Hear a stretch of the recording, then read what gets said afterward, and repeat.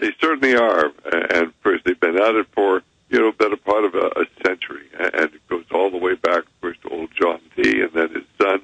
And these people, at the beginning of the 20th century, in the early 1900s, were already funding the laboratory at Cold Harbor. Was busy creating new diseases at that time. But they always have wanted to eliminate the majority of the people in the world. And, of course, basically all one has to do is read the scriptures and find out, the rider of the pale horse is going to kill a quarter of the population of the world. I have the writings of Barbara Marx Hubbard, who is deeply involved in Luciferianism, who wrote a book called The Revelation, the Book of Co-Creation. She didn't write it. It was channeled to her by a demonic spirit, which she said, we're going to kill a quarter of the population of the world, but that is not your job. That is ours, my dear, because we are the riders of the pale horse death. And then they have the Earth First Battalion in the military. They've got a whitewash coming out, Men Who Stare at Goats, with George Clooney about it. We'll be right back in 1 minute with more calls. Dr. Stan Monteith. Do you understand how dark it is? How far down the line we are? How late it is? Coming up, our maximum alert dealing with the troops being deployed all over the United States, what's happening with the flu, your calls, and a lot more. Dr. Stan Monteith of RadioLiberty.com is our guest. A lot of great books and videos, materials available at RadioLiberty.com. We're very thankful for him joining us. I want to get him back up about eugenics in the near future. In fact, Doc, I keep meaning to come out and interview you for a new eugenics film I'm working on. So we need to set that up. I'm also interviewing Dr. Blaylock for it. Let's talk to Mike in Mass. Mike, you're on the air. Go ahead. Hi, Alex. Hi, Doc. How are you doing? I'm doing fine. That's good. I'm a nursing student in Massachusetts, and I brought up to my dean the first day of classes the Massachusetts Bill 2028 about the forced inoculations. And she told me that, she advised me that it'd be wise if I didn't tell the other students about this bill and the effects of it.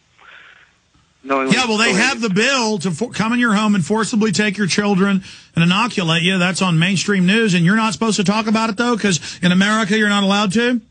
Exactly, but I took the liberty upon myself to take the video that was posted on your site with the judge yesterday, and I went on Facebook, MySpace, Twitter, all those globalism websites, and used it against them and started spreading the word. And I call all Massachusetts residents to do the same. We have to use this technology. But hold on, who told you you're not supposed to talk to people? The dean of my department of the nursing program.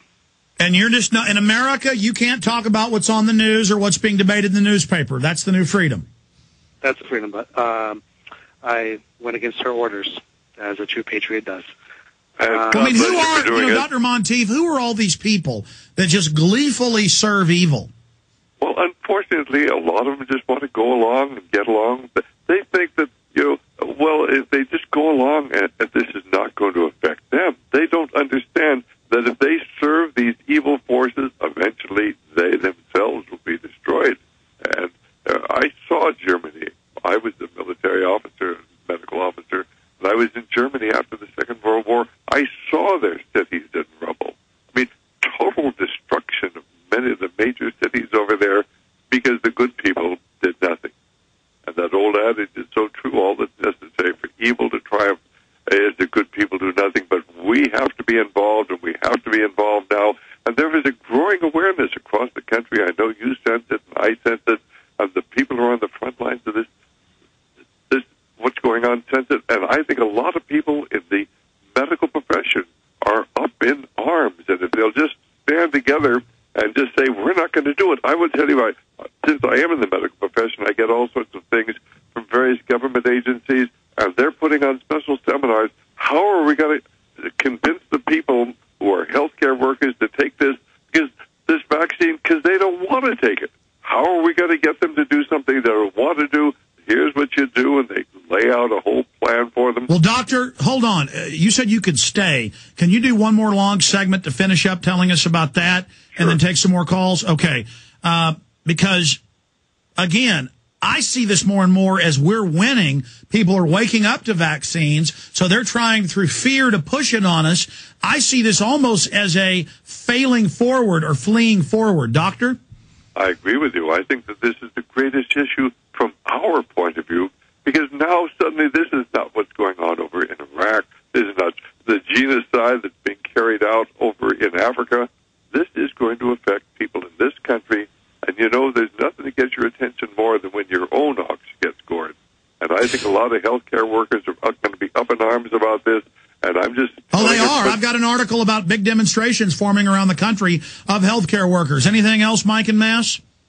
Yeah, I just wanted to end with, if they do pass this bill in Massachusetts and police officers do go house to house or business to business, there will be, you could say, a second shot heard around the world that referring to the original American Revolution. Yeah, well, that's the thing. If 1% of citizens don't take the shot and fight back, that's 3 million people firing weapons at police. We don't want this to happen because the New World Order wants to start this war.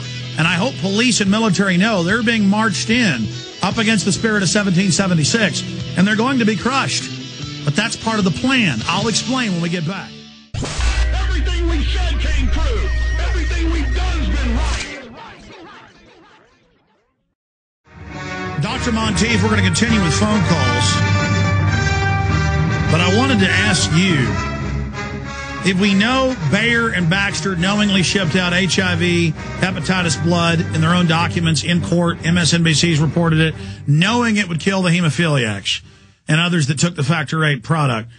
This was basically a matter of eugenics. You see, wouldn't the world, if you are a eugenicist who believe in eugenics, wouldn't the world be better off if there weren't any hemophiliacs? Because then we wouldn't have the disease.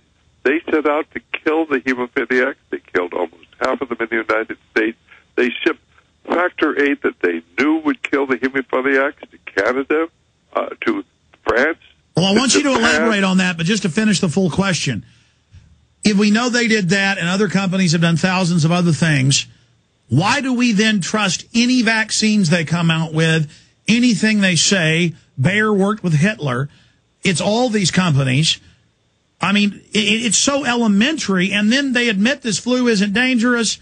Compared to regular flu, 30-some% of people already have it, didn't even get sick. I mean, just how is it, why aren't people waking up quicker? Well, what we need to do is simply keep talking and talking about it. I'm sure you're well aware of the fact that Baxter said, batches, a massive batch of influenza vaccine to Europe that actually contains the deadly H1N5 or H5N1 avian flu virus. Our bodies would fight this off. We don't get infected by it unless they inject it into you. And they were going to give it to millions of people. If it hadn't been for the Czechoslovakians who tested the vaccine before it was given and found it killed all the ferrets and then checked the vaccine, they would have killed millions of people. And I'm talking within the last several months. This happened, and Baxter said, oh, gee, we just have no idea how the deadly virus got in our flu vaccine. Let me ask you this. Believe it for a minute. This is why I think that we're moving towards a climax in history. That would have been the greatest criminal act of all time, would have dwarfed anything that Adolf Hitler ever did.